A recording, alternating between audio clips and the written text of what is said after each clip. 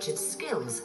Good afternoon. Hello. Good afternoon. Head office has organised another appointment with some secret shoppers. How many bedrooms is this one? Three. Three.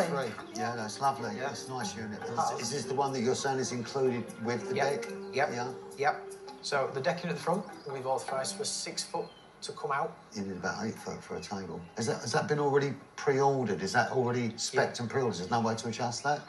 No, because it'll come too far to the road. The Wyldecrest policy is yes. Could the unit not be pushed back a couple of foot? Is that No. something you could find out for us? That can't be moved. Whatever a customer wants is yes. It's just not yes for free. It can't be No. moved. No. No? No. What it should have been is, yes, it can be, but there would be a cost to us having to do that. So you definitely can't move it back 2 foot, no? No. Can't go back 2 inch. Back 2 feet. Got to do the right thing for the customer. And I felt he fell a little bit short on that. You know, I've got to be honest with you.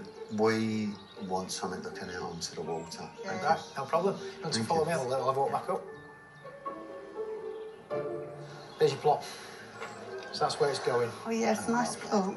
Bad news is the noise.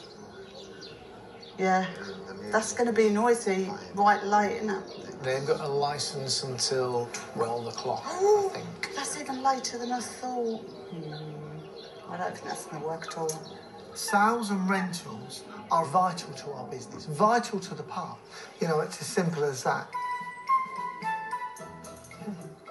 Out of curiosity, why couldn't one go there? That one.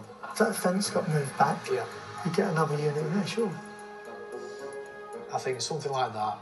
It's above my pay grade, so I'd ring the head of business and just to see if he see what his thoughts on it are. Yeah. You know, let him carry the can if you like. Potentially, he missed out on a £120,000 lodge sale on the waterfront. You know, his words to me was it was above my pay grade. Nothing is above anybody's pay grade.